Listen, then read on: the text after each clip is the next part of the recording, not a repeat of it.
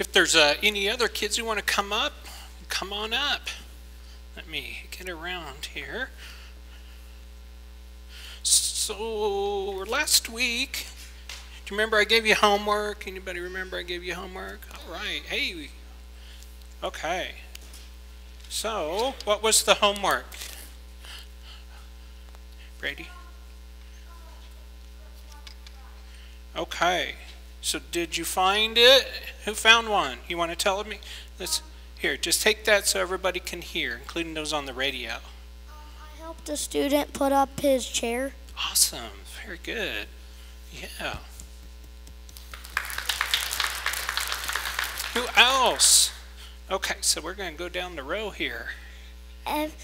Every day at the beginning of school, I go into the art room to help Miss Mel set up for the day. Awesome. Good job, Zoe. Okay, Maggie, we're just going to go down the row here. Go ahead. I said to my sister that I love her. Aww. Okay. I helped put up Emmy's chair on Friday. Awesome. Awesome.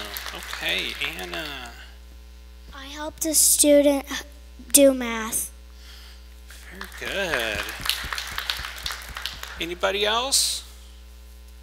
Okay. I help Mom when she needs help. Awesome. Good job. Good job. Okay, Caleb. I helped keep my sister from crying. Well, I'm glad that you guys are reflecting Christ. That is very important, isn't it? Right? If we say we believe in Jesus, that we should do things that Jesus would do. And so, can you do that again this week? Yeah? Okay. So, and then next week we can find out. Yeah. So, exactly. So this week, our topic is justice. Anybody ever heard that word before? It's not the store in the mall. Justice League. Yeah, Justice League. Okay. Is that what you're going to say, Nathaniel? I didn't even think of that one, but yeah. See, I'm thinking, grown-up stuff like the Department of Justice. See, no one thought of that, did you? No one thought of that, right? You probably don't even know what that is. Yeah, we may not even know what that is at times, but so another word for justice might be fairness. Anybody ever said, "That's not fair"? Did I do it right? Did I do it right?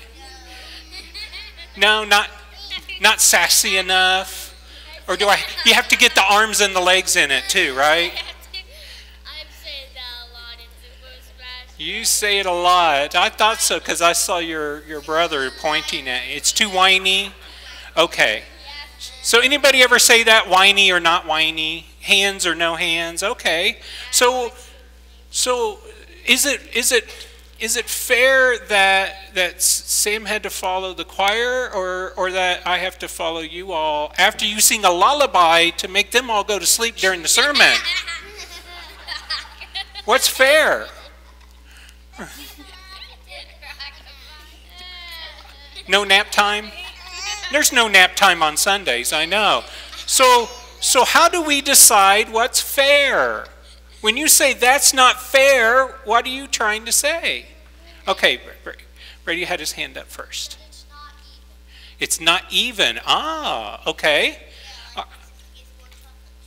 More chocolate chips. Okay. I have counted chocolate chips too. I'm with you. Okay, Zoe? Every time I do Smash Bros, my bro always has to play Link and I had to be somebody else, and I kind of think that's unfair because I have to be the people that aren't strong. Link has a sword and magic. Gotcha. So okay. So yeah. So not sharing. Not sharing. Okay. So down here, what else? What's not fair?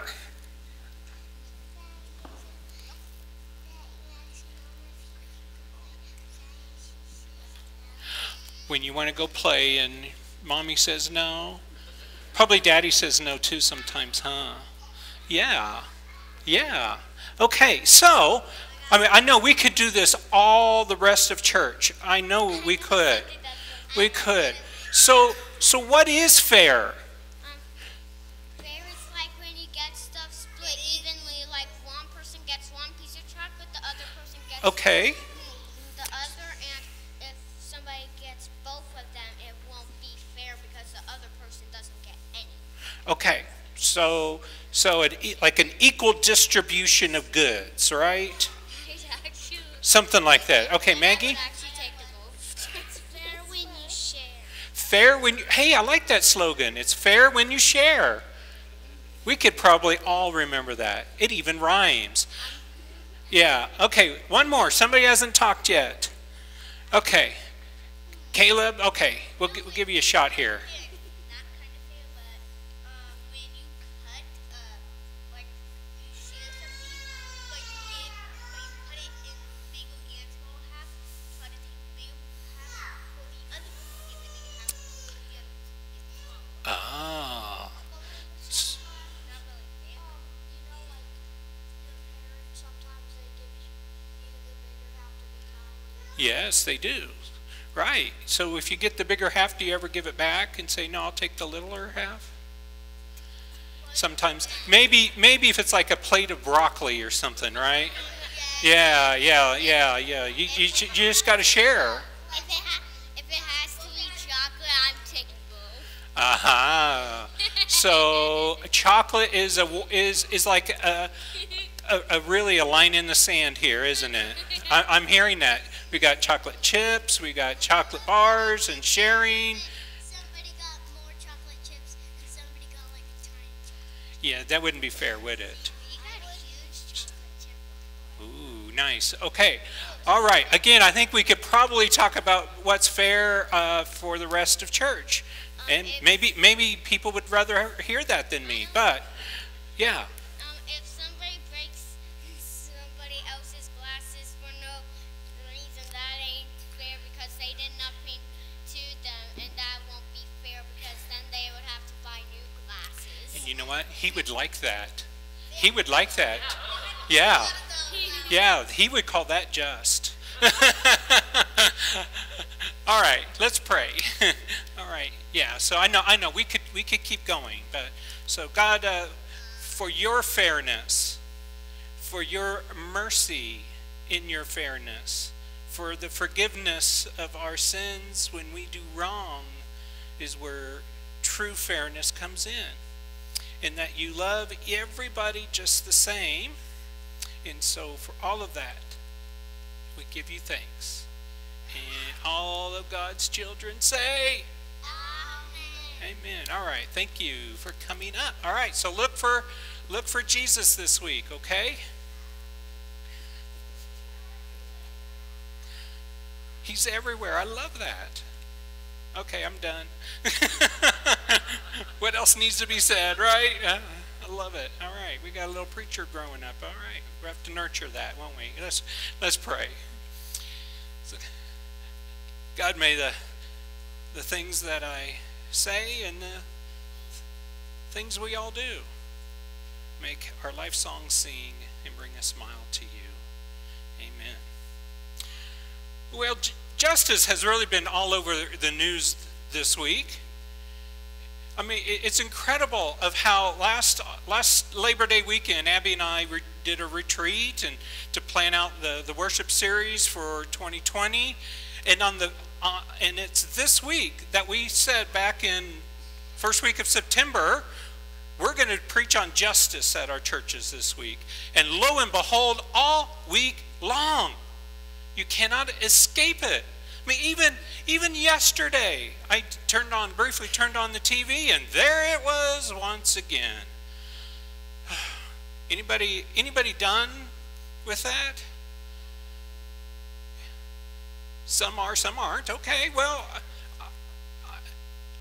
you might think that I'm talking about impeachment, but I'm not. No, I'm talking about the basket brawl game on Tuesday, right? The Sunflower Showdown, or as I'm calling it, the Second Battle of Lawrence. Just as long as there's not a battle in Manhattan, I think we'll be okay, right? But right, I mean, all week long, I watched a game last night, and that's all they wanted to talk about was this game. I'm so done with it. By the way, WSU played 2 games, no punches thrown, no chairs lifted. Just saying, just sharing. Yeah, maybe oversharing, but yeah. So the question for me is, did the punishments that the Big 12 and KU, did you notice no K-State punishments, by the way? Well, yeah, I mean, but that's from the Big 12. The Big 12 passed out the punishment to 2 of their players. But they meted out, these punishments. So was this justice, or was it just punishments? Right? I mean, they're not the same thing, are they?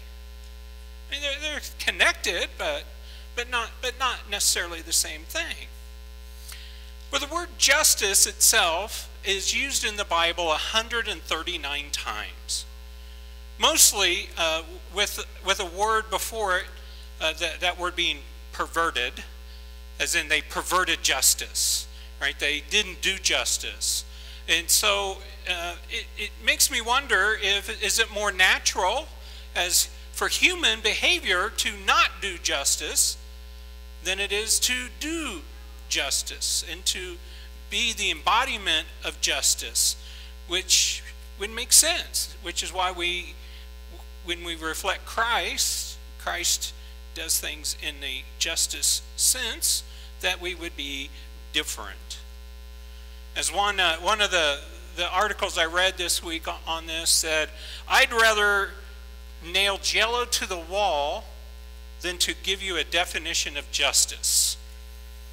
Right? That it's all justice itself, the word, is based upon our own experiences, on our backgrounds, on our skin colors, on our genders, on where it is that we grew up, our religious practices and beliefs, and our adverse childhood experiences, among many other traits that contribute to how we view the world and thus how we view what is just or not.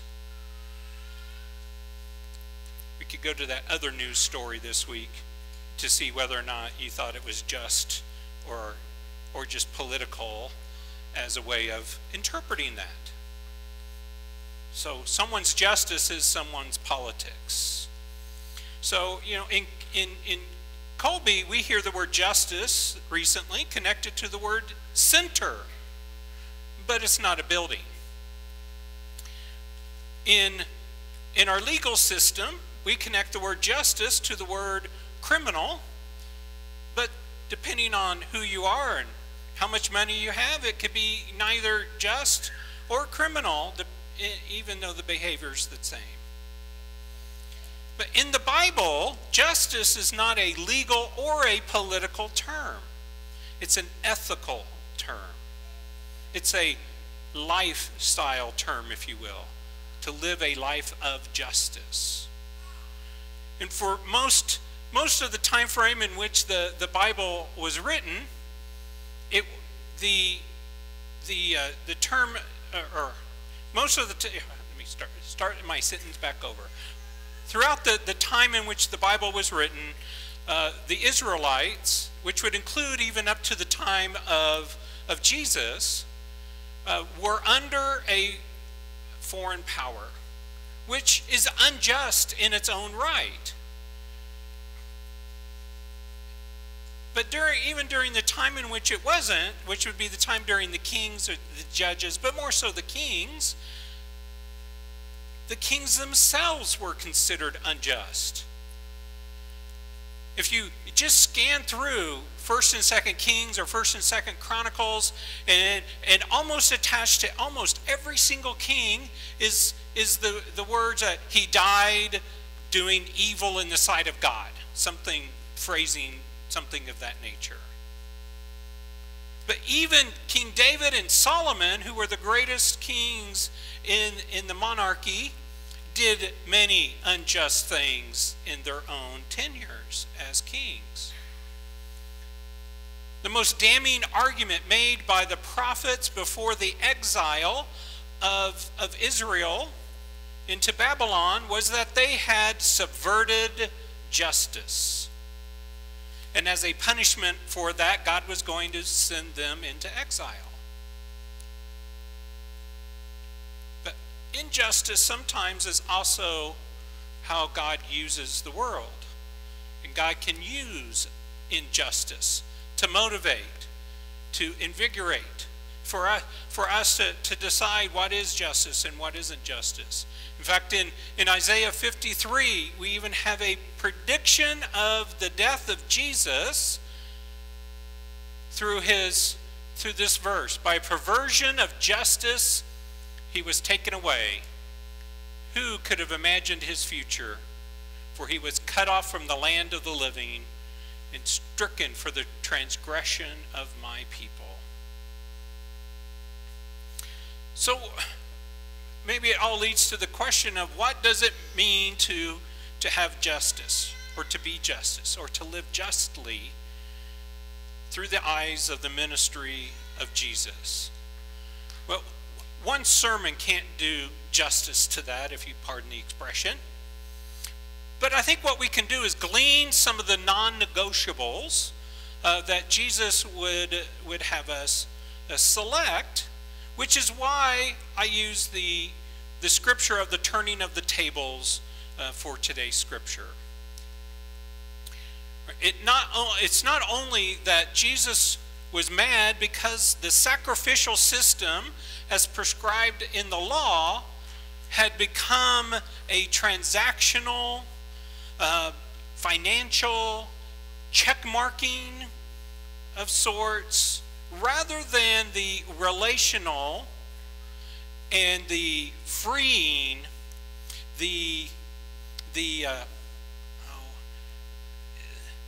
ability to be able to have access to God. It wasn't just that, although it was that.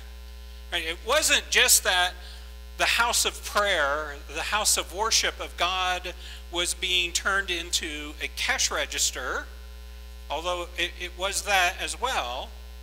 From a justice lens, right, it was that those who could afford to pay for their sacrifices, for the forgiveness that came with the sacrifices, could do it, and those who couldn't afford it couldn't. And there was no scholarshiping here. There wasn't a sliding scale. It was either you could or you couldn't. So by doing that, they left out the poor, the elderly, the widows, the orphans, and women from having access to God through a system essentially of a pay to pray, rather than to have an open access to God, which is what the law was supposed to do in the first place. It was supposed to protect the access to God from people, and instead it got flipped on its side, on its ear, and became a way to prevent certain people from having access to God. For a while, you could bring your own goat to sacrifice, and then it became that wasn't acceptable anymore. It had to be the goat that was available that day from the herds, which then there was money to be made in being one of those contractors that did all that. Can you imagine? That equals God in some sense.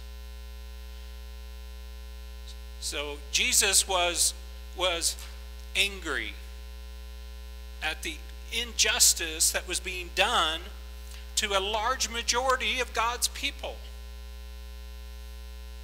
That the religious authorities of his era could codify who was acceptable to God and who wasn't. And the last time I checked, that's on God, not on anyone else, right? God gets to decide that. And before he died, as the end of the scripture reminds us this is one of those incidences that God or that the authorities used to justify crucifying Jesus.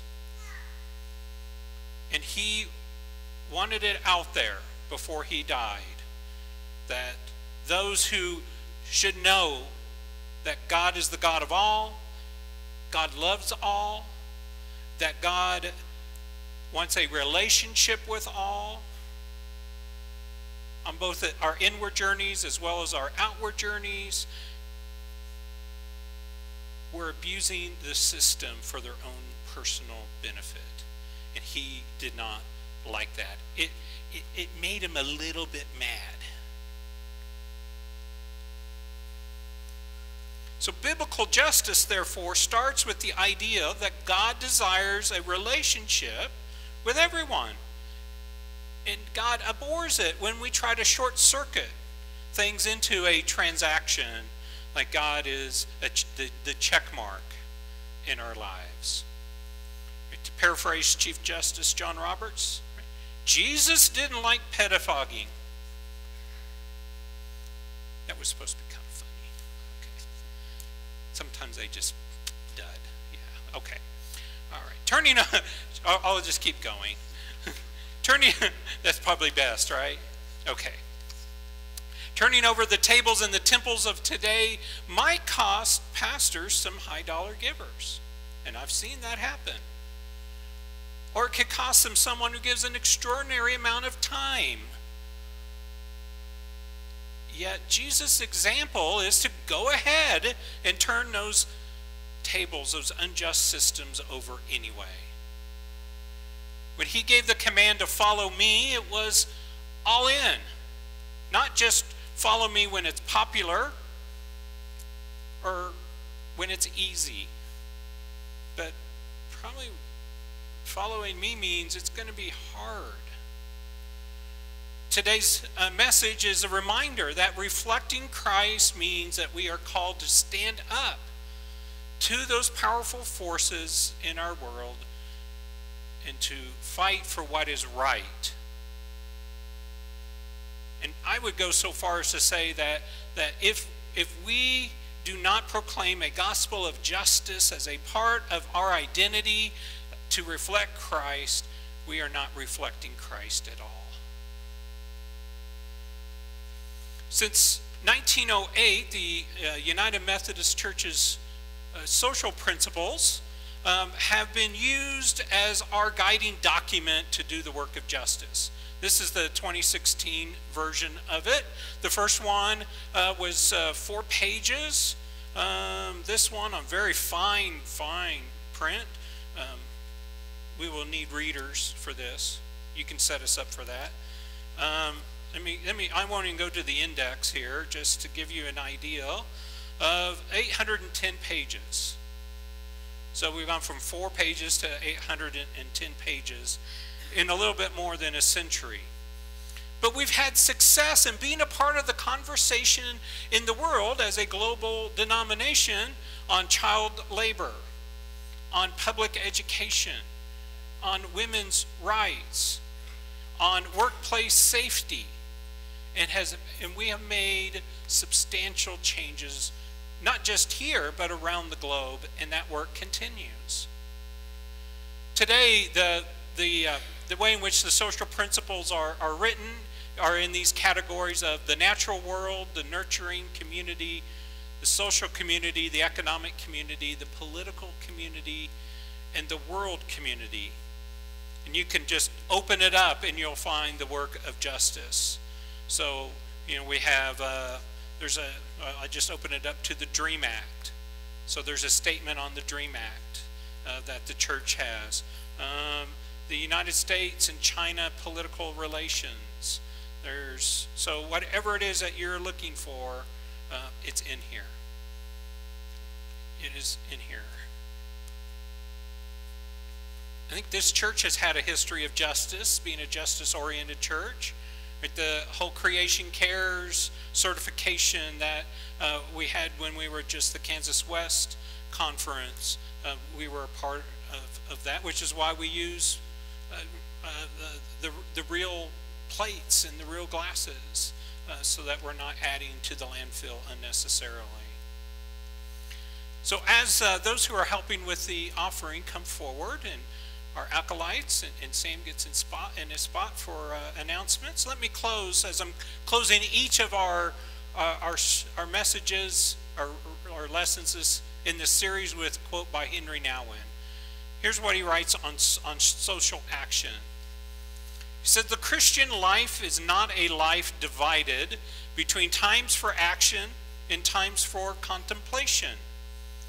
No, real social action is a way of contemplation, and the real contemplation is the core of social action."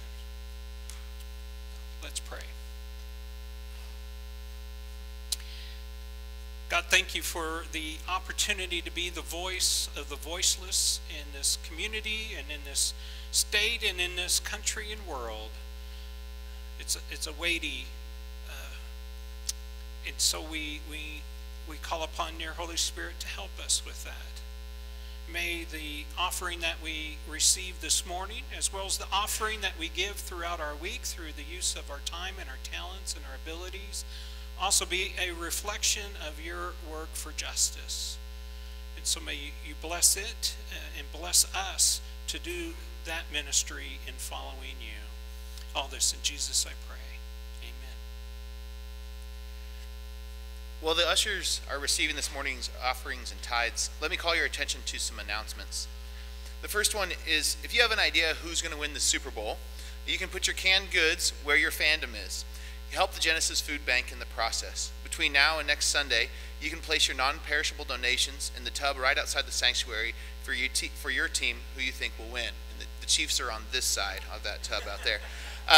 Pastor Patrick will be starting a new book study based on the Caring Congregations on Tuesday nights in February. Order your book or call the office this week to get one ordered for you. Nominations for February's Reflect Christ Award and recognition are now being accepted. If you know someone who reflects Christ, you can nominate him or her today by going to colbyumc.org/reflectchrist. If you're missing a bowl, a pan, or something else in your kitchen, it might be here. So take a look over our stockpile in the lounge before leaving so the lost items can be found. That's all the announcements I have today. Does anyone else have anything that they want to announce? I know the youth group is meeting tonight. What time? 5 o'clock here at the church. And they're going to clean the church. So even if you're not in youth and you want to come clean the church, I bet the youth would not mind some help with that. So we appreciate them.